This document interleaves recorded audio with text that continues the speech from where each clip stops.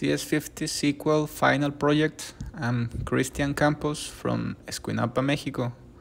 Let me introduce you to the project.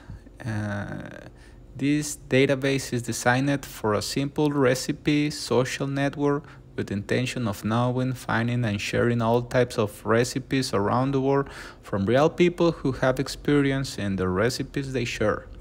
Basically, the user can create a profile, post recipes, follow creators, bookmarks recipes, and also update or delete all these concepts.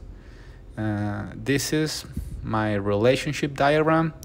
We can see 5 tables: user that has all the user information, recipes with all the recipe information, and we have these 2 join tables to manage the many-to-many relationships between users and recipes, or is bookmark, and between users and user, in the follows case, call it follows. Finally, the food type table. This table is for categorizing all types of food. In the schema, I wrote everything in SQL slide because all the course was based on it. This is the tables I created with the respectively primary keys and foreign keys.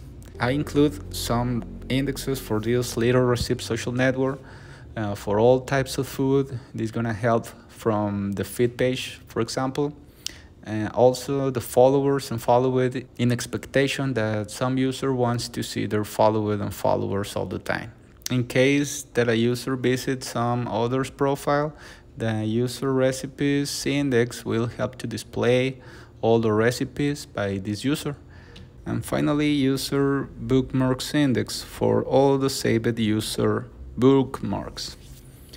The queries, one for showing all the recipes in the feed page order by the creation date, another query for display all types of food, multiple queries with joins, one for displaying all the recipes posted by user, users bookmarks, users follows and followers, and finally the queries to create a profile, post a recipe, creating a new food type, update profile info recipe, and this is just one example for each. I didn't want to be redundant, and delete followers, followed, bookmarks, recipe, and also their own account.